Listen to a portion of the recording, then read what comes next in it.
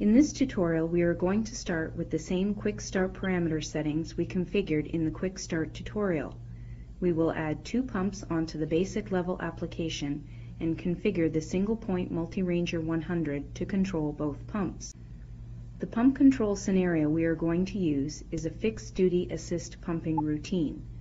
A fixed duty assist pumping routine means that as the liquid rises to a specific point in the vessel, the first pump will start running. If the liquid level continues to rise, then the second pump will start running and assist the first pump until the liquid level drops to a specified lower level. When the liquid reaches the specified lower level, both pumps will stop running. As you can see, the Multiranger is actively measuring the level of liquid in the vessel. Our first step is to put the Multiranger into program mode. We do this by pushing the mode key, then the next display key twice. The LCD display will now show P-. We are now ready to configure the 4 parameters necessary to control our pumps. The first parameter is parameter 110. Enter 110 to go to this parameter. This parameter sets the level source controller for the pump control relays. We will use the first 2 relays as the pump control relays. The level source controller for these 2 relays will be transducer number 1. The Multiranger display is currently showing that the level source controller for relay number 1 is transducer number 1. The single digit above the parameter number field is the index value. The index value shown is 1. This value represents transducer number 1 as the level source controller. The pair of digits in the upper left of the LCD is the index number. The index number shown is 01. This represents relay number 1. To see the level source controller for the other relays, press the next display key twice or until the index number field shows dash.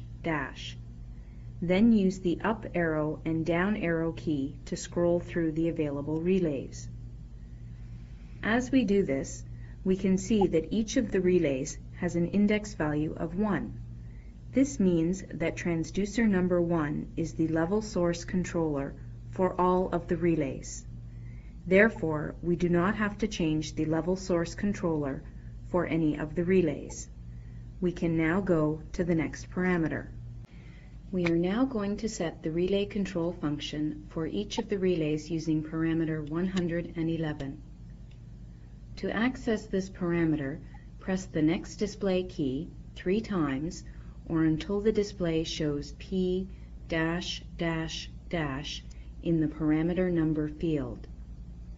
Enter 111 to access this parameter.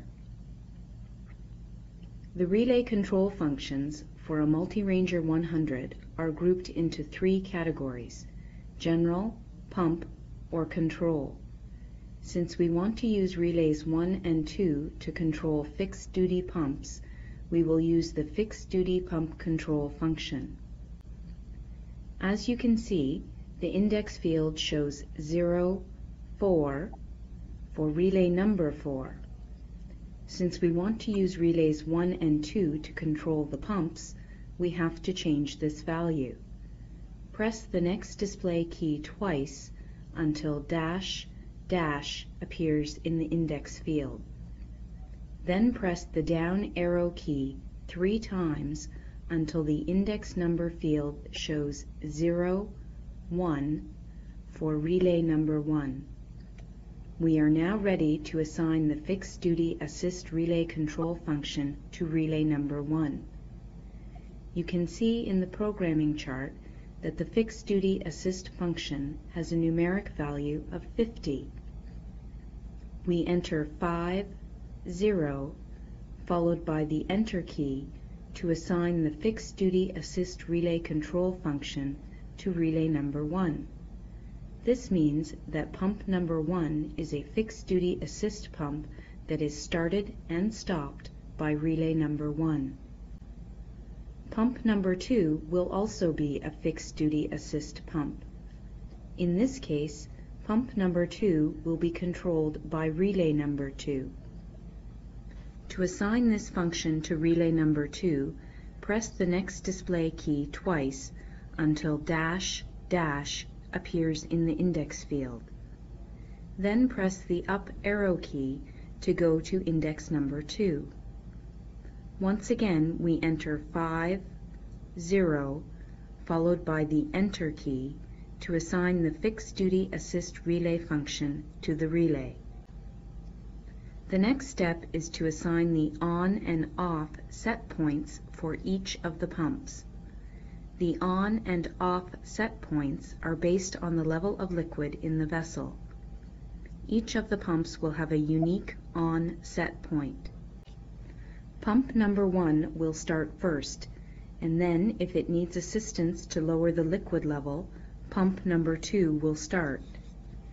Both pumps will continue running until the liquid level reaches the off set point value.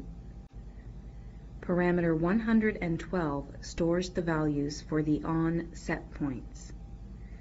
Press the next display key 3 times or until P dash dash dash appears in the parameter number field.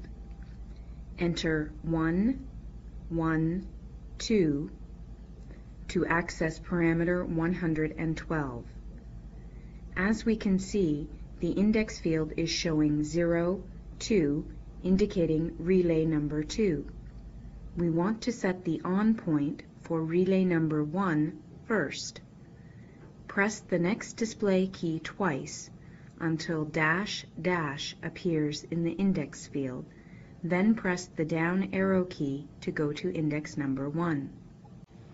Since parameter 112 has not been previously set, 4 dashes are visible in the parameter value field. This indicates a null value. We want pump number 1 to start first, so we will program its on set point to coincide with a liquid level value of 1.8 meters. Enter 1.8 followed by the enter key to program the on set point. Relay number 1 will now start pump number 1 when the liquid level reaches 1.8 meters. Now let's program the on set point for pump number 2. Press the next display key. Dash dash is visible in the index field. Then press the up arrow to go to index number 2 or relay number 2. We are going to have pump number 2 come on after pump number 1, and only if pump number 1 cannot pump down the liquid level on its own. We will program relay number 2 to come on if the liquid level rises to 2 meters. Enter 2 followed by the enter key. The display will now show 2.000 meters. Pump number 2 will now come on when the liquid level rises to 2 meters. We now have to program the off set points for each relay. The off set points are stored in parameter number 113. Press the next display key 3 times or until P dash dash dash is visible in the parameter number field. Enter 1, 1, 3 for parameter 113. Parameter 113 stores the level value that is used to stop the pumps. For example, we will have both pumps switch off when the level reading is 0.5 meters. Since the index field shows 0, 2 for relay number 2, we will program the offset point for this pump first.